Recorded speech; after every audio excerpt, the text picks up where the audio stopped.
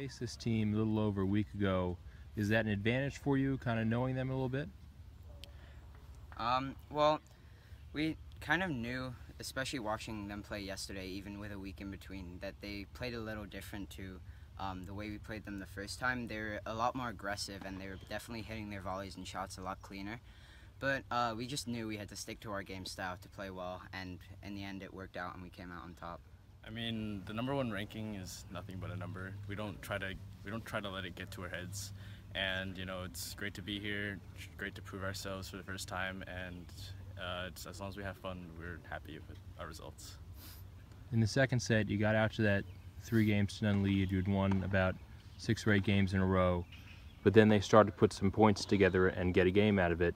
Did you change strategies at all? Was that concerning for you? Not really, because we knew after the first set they were going to change their game style a little and be more aggressive and try and play different.